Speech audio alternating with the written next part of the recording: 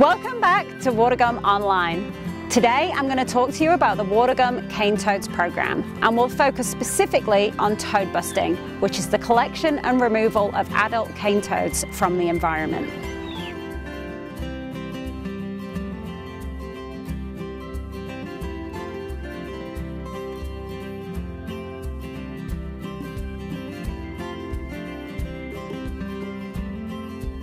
But first, let's talk about some basic cane toad facts. My name's Kristen and I also work for Watergum on the invasive species programs. Cane toads are amphibians that originally come from South America. In South America, they are really big sizes compared to the ones in Australia. This is because over the last 80 years that cane toads have been in Australia, they've had some adaptations to fit in better with the environment. Some of these adaptations include shorter legs so they can move faster, as well as decreased size.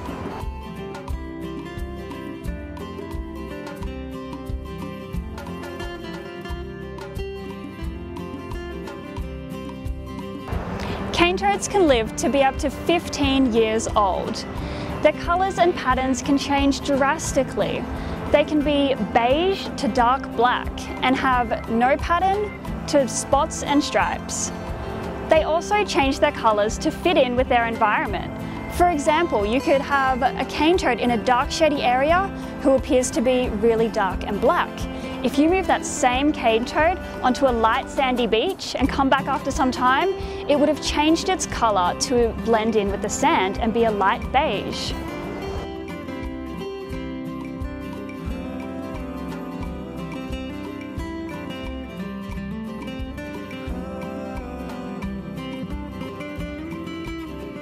Like most amphibians, cane toads lay their eggs in water. Cane toad eggs are very different from native frog eggs. Cane toads lay their eggs in long jelly strings, while native frog eggs are in lumps of jelly and foam.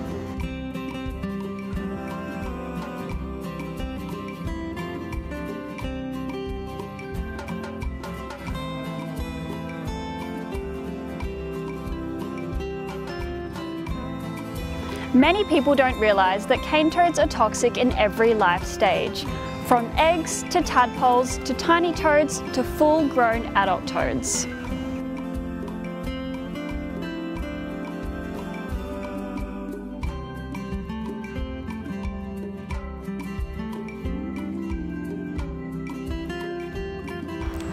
So how did toads get to Australia? Well, in 1935, 102 were brought over from their native South America, and they were brought over to try and control the cane beetle. So cane beetles were wreaking havoc in the cane sugar industry. It was thought that the toads would predate the beetles and the larvae and would clean up this problem for Australian farmers. But unfortunately, this really didn't go well. So firstly, the beetles live really high in the sugarcane, far too high for the toads to reach because they actually can't climb very well. And the larvae, well, they were in the ground and the toads should have been able to get them, but the time of year when the larvae are present is the time of the year when the sugarcane fields are cut down, so the toads wouldn't go out into the fields for fear of exposure and predation. So unfortunately, this plan failed miserably, and instead, cane toads monopolised and spread around Australia, going from the original 102 to over 2 billion today.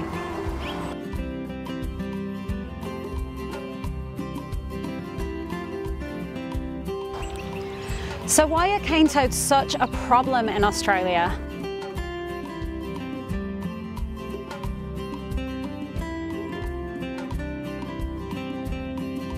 One of the biggest problems with cane toads is the fact that they're highly toxic.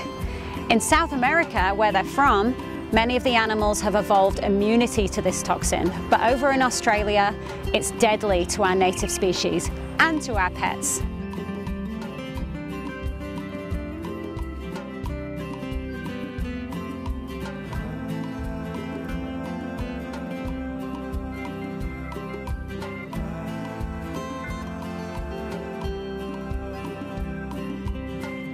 So most of it is in their parotoid glands on the back of their neck. The big bulbous glands, you'll be able to see them clearly on every cane toad. This is also a really good way to tell them apart from our native frogs, who don't have these big parotoid glands. Any animal that tries to predate a cane toad is in danger of dying if coming into contact with that toxin.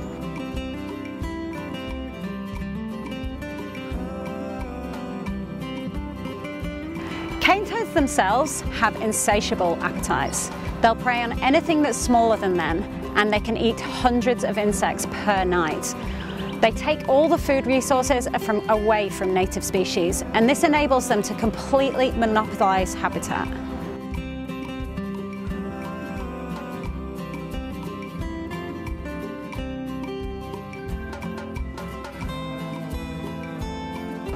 Cane toads also cause big problems for the agricultural industry, and that's mainly because they really like dung beetles. They can eat up to 200 a night. They're also really easy prey. A cane toad can simply find a pile of dung, sit on it, and the dung beetles will come to the toad. Now, when they eat all the dung beetles, there's nothing clearing away the dung, and this causes a massive increase in parasites and is really bad for animal health.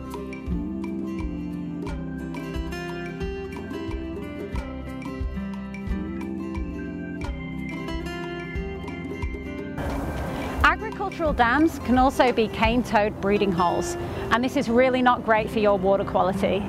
What you can really do is try and keep cane toads out of your dams, and potentially even store your water underground. If you do this, you'll lose a lot less through evaporation, and you won't breed as many mosquitoes. It's definitely a better idea if it's a possibility.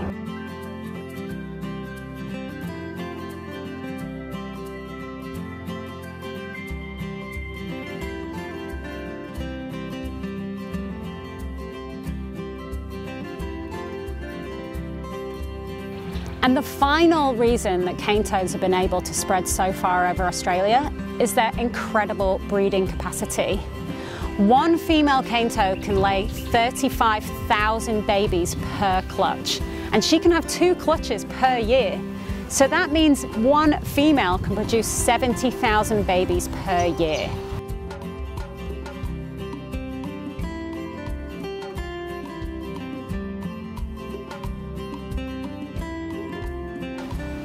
This is why toad busting is so important. If you remove one female from the environment, you're potentially removing 70,000 future babies that year alone.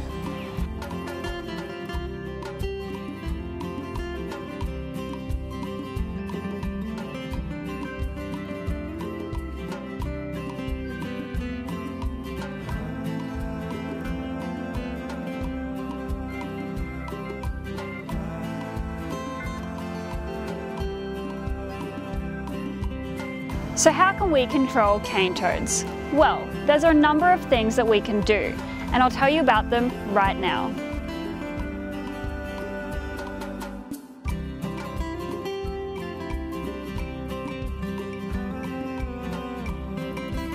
One thing property owners can do is plant lots of native vegetation around their dams and waterways. Cane toads like easy access water, and if it's too difficult for them to get in, they won't bother.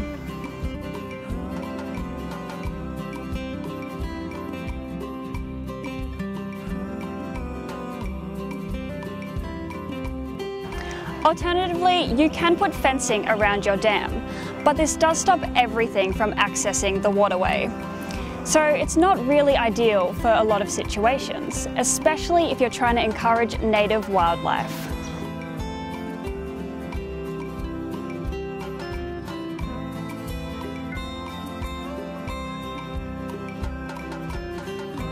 Something else you may have heard about is tadpole trapping. This is a big part of Watergum's cane toad program.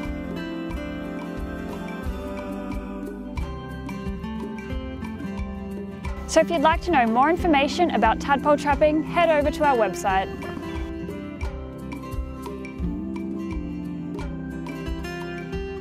So let's talk about toad busting. Toad busting is a very successful method for cane toad control.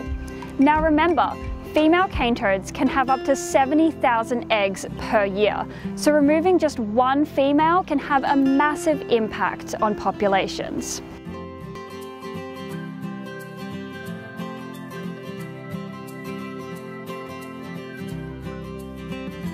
So firstly, what equipment do you need?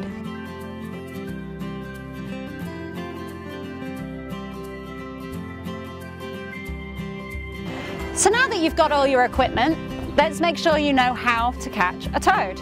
It's pretty simple. Firstly, please put on your gloves. Cane toads are toxic. There is toxin in their skin. If you pick them up without gloves on, your hands tingle and it's really not very nice. So do wear your gloves.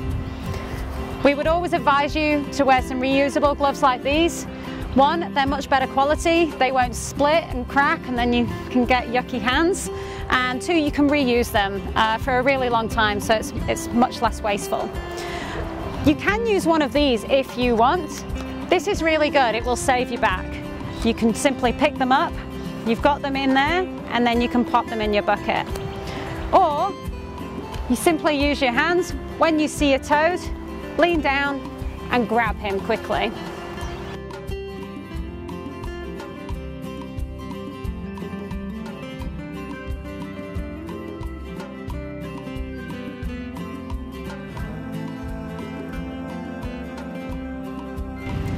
It's not difficult to grab a cane toad.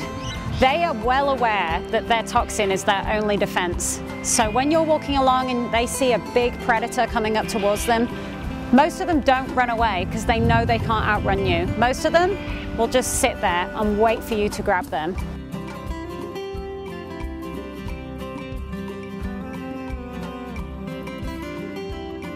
Once you've grabbed your cane toads, you can put them in your bucket.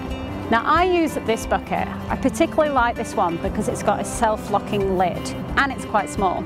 So you can carry it around your garden and the lock is on. Once you put it down and let the handle down, you can open your lid and pop in your cane toad.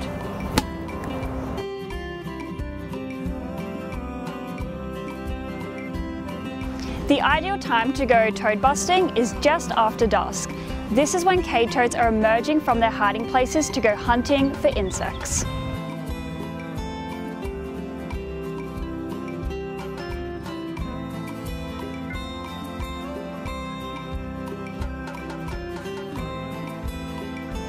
Dusk is also the time where a lot of other animals come out as well, so make sure to use your torch and keep an eye out for native species.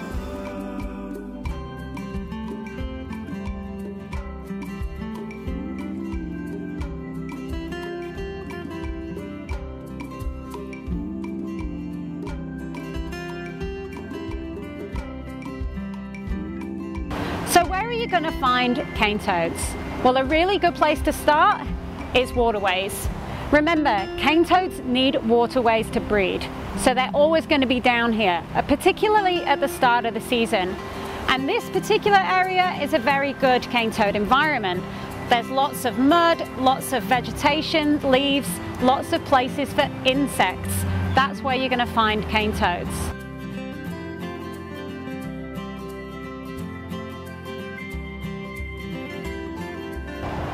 Cane toads also love lawns. They love grass, especially when it's damp. You'll often find them towards the edge. This means that they can run and hide very quickly if a predator comes along. So ovals, lawns, anywhere with big expanses of grass and bushy edges are a good place to look for cane toads.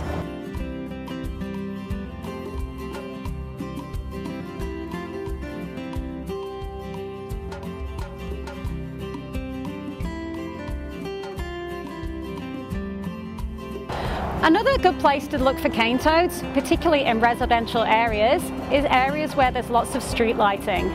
Where there's street lighting, you get lots of insects hanging around, attracted by the lights. So you'll often find cane toads congregating in the floodlit area.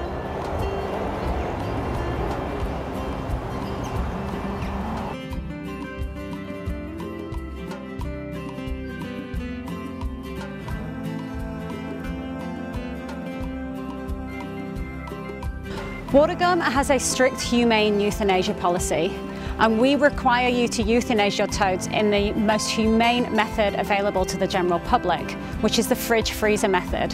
It couldn't be simpler. You put your toads in the fridge for a period of up to 24 hours, and this makes them slip into a comatose state called torpor. Once they're in this state, their pain receptors are shut off. Then you can move them to the freezer. This means that when they're frozen, they are not aware of the ice crystals forming in their veins, which is actually a painful process. It's really important to us that you're humane to cane toads. It's not their fault they're on the wrong continent. They were put here by humans.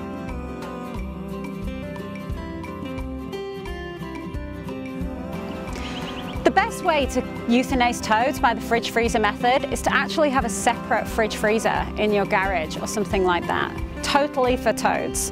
We understand that for most people this isn't possible though, and you're going to have to put them in your indoor kitchen fridge and freezer.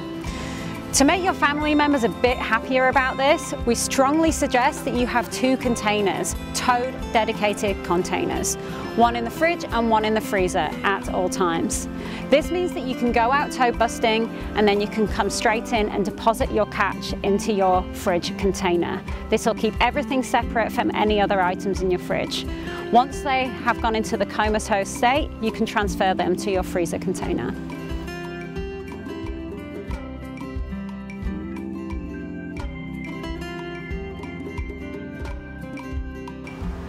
So what do you do with your humanely frozen toads? Well, ideally you'll have a drop-off point near you. Now it's going to take us a while to set these up, but we do have drop-off points on the Gold Coast and in the Tweed Shire. So email us for more information. If you don't have access to a drop-off point yet, then you can put them in your compost. Toads make excellent compost. You just need to make sure that you bury them very deep so that animals can't dig them up. And if you have a hot compost system, even better. The toxin will break down so fast, it's completely safe for your gardening. If you want more information about a hot compost system, you can find details of how to create one on our website. And finally, if you can't do either of these things, you can put them in a bag and put them out with your general waste collection. So if you're opting for this method, you might just want to make sure that you time your toad busting with your waste collection day.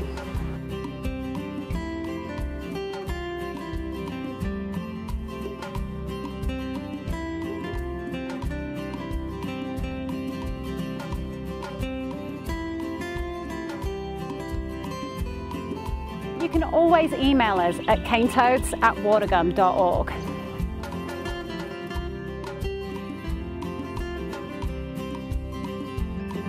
Thank you so much for joining this initiative.